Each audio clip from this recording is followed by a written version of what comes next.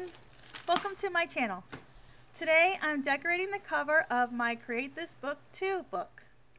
Now, if you haven't heard of Create This Book, it's a book made by Moriah Elizabeth here on YouTube. It has lots of fun prompts for anyone to enjoy no matter your skill level. It's supposed to be a fun and stress-free way to create art while also trying to follow the prompts on the page. Oh, sorry, that's embarrassing. Okay, back to the video.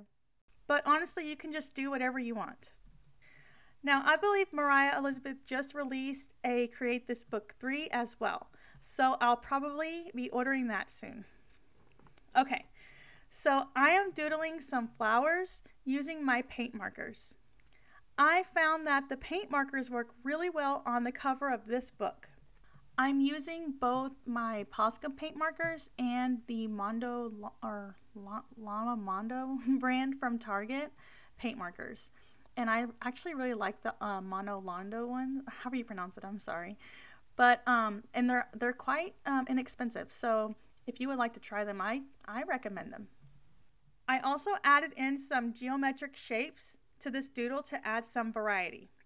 I think having a combination of the geometric shapes plus the cute flowery doodles complement each other nicely. I wanted this cover to be very bright and colorful, but at the same time I didn't want it to be too overwhelming.